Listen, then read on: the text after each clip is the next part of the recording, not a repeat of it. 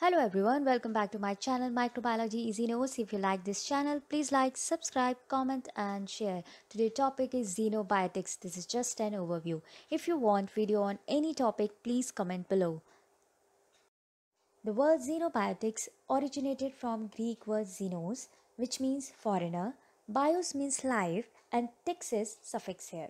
So the compound which are not naturally present or produced in organism but still exist in their body is called xenobiotics. Most of these chemicals that gain access to the body via diet, air, drinking water, drug administration and lifestyle choices. When any substance present in much higher concentration than usual, it is also considered as xenobiotics. In environment, these compounds enter via hospital waste, private septic fields, wastewater treatment plants, agricultural land due to use of pesticides, industrial discharge and exhaust gases from vehicles, etc. What are these xenobiotics compounds? So basically these are man-made compounds like drugs such as antibiotics, pesticides like DDT, industrial product like formalin, plastic like PVC which is polyvinyl chloride, heavy metals like arsenic, cosmetics such as moisturizer, food additives like sodium nitrite. Natural compounds can also be xenobiotics. Let's see an example how xenobiotics enters in the body. First, industrial waste discharge into lakes, rivers, ponds or farms. From there, these chemicals reach to plants grown nearby farms and fields.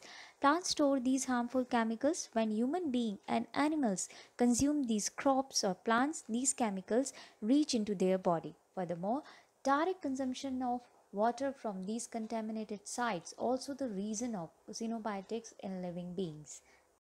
Body try to detoxify these harmful chemicals and the process takes place in the liver. Liver enzymes or hepatic enzymes oxidize, reduce or hydrolyze these chemical compounds and expose their polar groups. These polar groups conjugate with sulfate, acetate or glutathione present in the liver and finally they take exit from the body via bile, sweat or urine.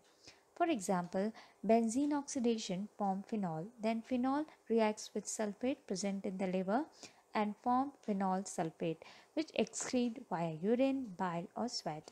Though complete removal of all xenobiotics from body is not possible.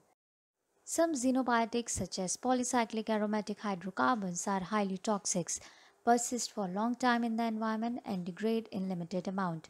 Microbes which survive in harsh environment have a potential to degrade such toxic and harmful compounds.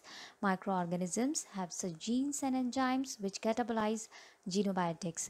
They utilize xenobiotic contaminants as a carbon or nitrogen sources to sustain their growth and metabolic activities. Degradation of xenobiotic compounds by microbes is considered to be the most effective and beneficial approach.